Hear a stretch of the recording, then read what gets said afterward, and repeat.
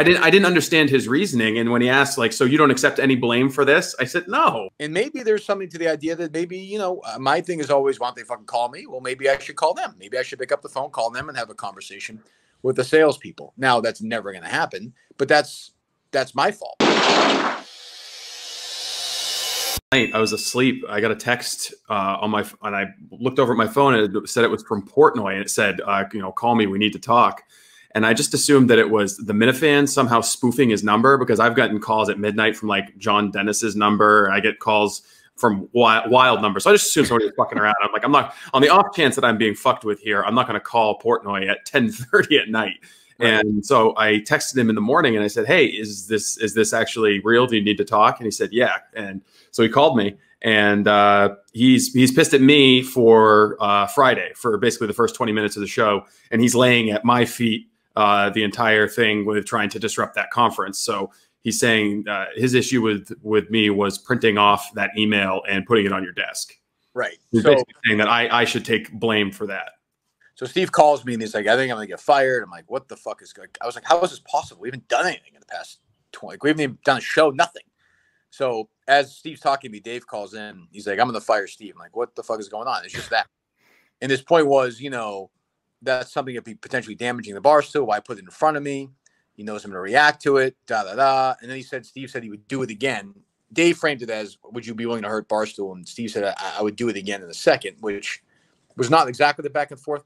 I get what Dave's saying. I actually get what he's saying. But my point to him was like, well, this is kind of what we do. We talk about stuff. And, you know, it's the Kirk Minihane Show. It's still my show, ultimately my call. And the bottom line, and you know, I'm not firing him, of course. But the bottom line is, you know, like, he fucking hates Steve. The only one he likes is me. I mean, right. I still think he hates you, but he wants to not hate you. So he transfers his hate on Mike and I. I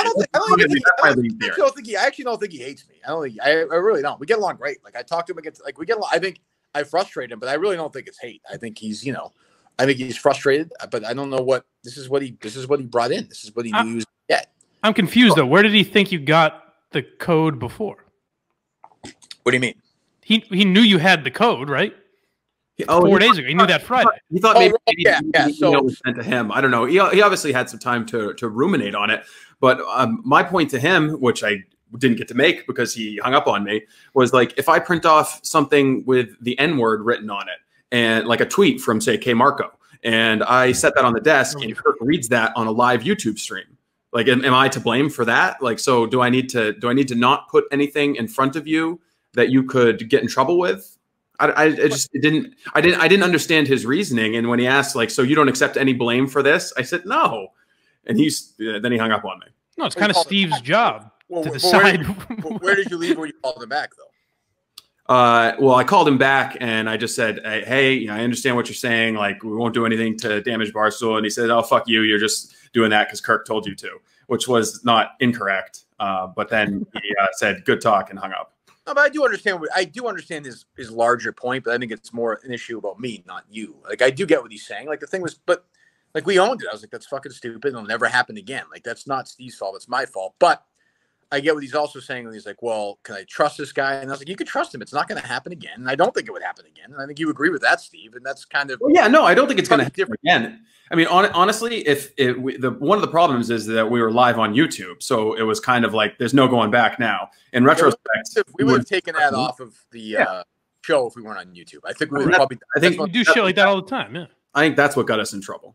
Which is our fault. I mean, it's my fault. Which is the show. I mean, it's my show. So, but I do think, you know, like, it's going to be something else in a couple of days versus, you know, a few months ago it was every 2 or 3 months. Now I just feel like it's going to be every 2 or 3 days. Like, the hounds are out there. They're smelling it. So they're trying to go for the kill. So, well, it did seem nitpicky. It seemed like he was having an issue with me because he wanted to have an issue with me. Well, I think he was.